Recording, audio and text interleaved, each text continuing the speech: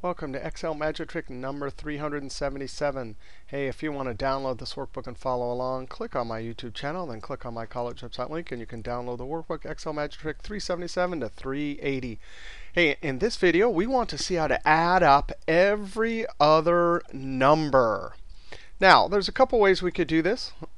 The first way, if it's a small data set, we can just use the sum function. Use the keyboard shortcut Alt equals to get your sum function.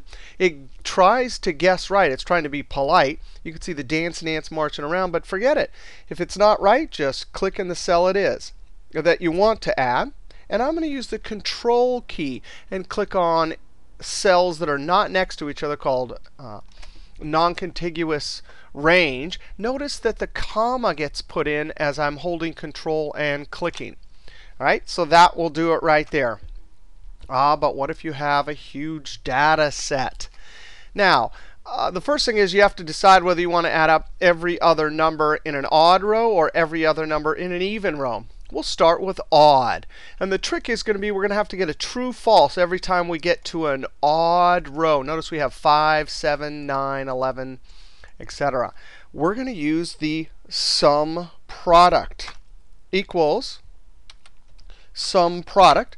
Sum product is great. It can handle arrays without having to use the array formula keyboard shortcut, Control Shift Enter. The first array, hey, we'll just tell it what numbers we want to look at. We want to eliminate all the ones that are in even rows. Comma. So the way we'll do it is for array 2, we will set up a series of ones and zeros, 1 for odd and 0 for even. Then this array times this array are multiplied, and we'll only get the numbers in the first array from the odd rows. How are we going to do that? With the mod function. Mod function gives you a remainder. If we were to take 5 divided by 2, it would be remainder 1. 6 divided by 2, it would be remainder 0.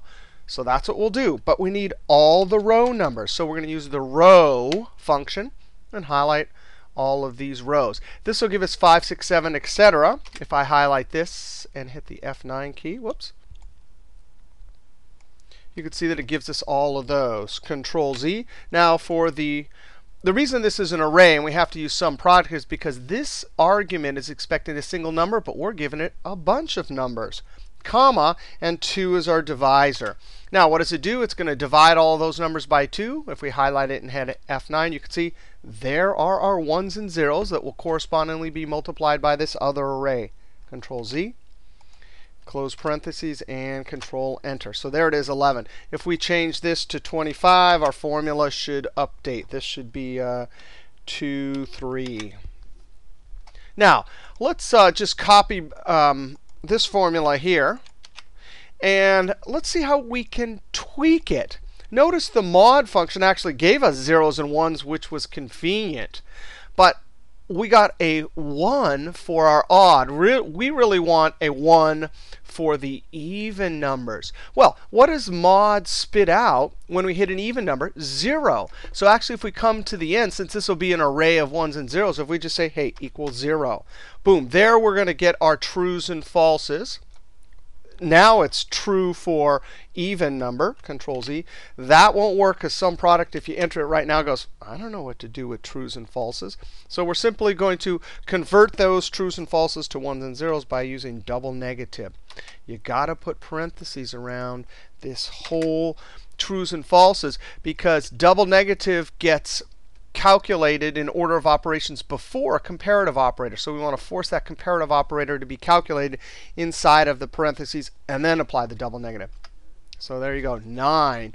If we change this to 45, our formula should update. OK, so there is how to add every other number. We'll see you next trick.